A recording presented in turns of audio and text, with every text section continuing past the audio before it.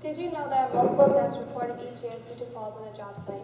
A death that could have been prevented by the proper use of a safety harness or other type of fall protective equipment. Imagine attending a funeral for someone dear to you because he or she fell 3 stories off a job site. A life that was lost due to the improper use of a safety harness. A death that could have been prevented with proper training. Good morning. For my job skills demonstration, I will be teaching you the proper and effective way to safely secure and use a safety harness. According to OSHA, a safety harness is fabricated from webbing, cable, and a locking device. A safety harness is composed of a few main parts, such as the D-ring, chest straps, back straps, and leg straps. A safety harness should also be accompanied with a self-locking snook clamp, strap clamp, a single lanyard or twin lanyard, and some sort of shock absorber.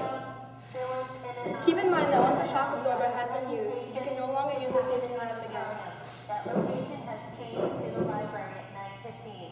Please refer to the email from Mrs. Despacito and send those According to OSHA, a safety harness should be attached to a building from the anchorage point that can withstand 1,000 pounds of jerking tension. To begin, you grab your safety harness by the D-ring, shake to allow all straps to fall freely. Grab your safety harness by the straps and put on like a jacket. To begin, make sure there are no knots or twists in your safety harness. Your first step is to grab your leg clamp and attach to the buckle like so.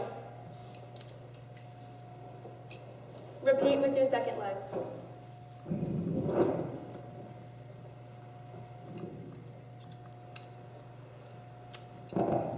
At this time, you want to make sure that there are no loose ends falling from your leg. If there is a waist belt present at this time, you want to connect the clamp now.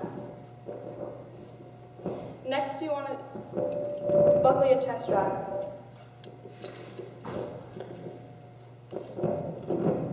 At this time, you want to tighten all straps, snug, but to allow full range of movement.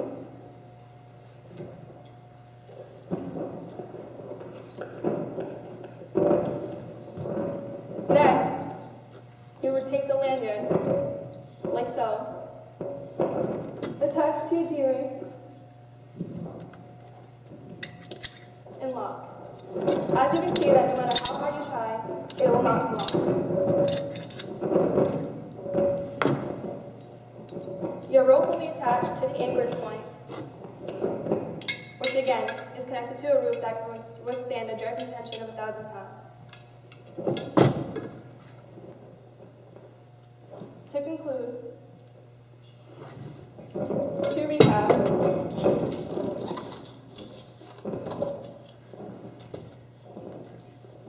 hold your harness by the back D-ring and shake to allow all straps to fall freely. Make sure that the D-ring is centered in your back, facing up.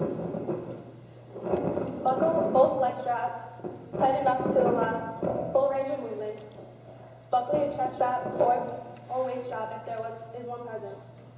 Tighten all straps, and this is how your safety harness should look when it is on correctly.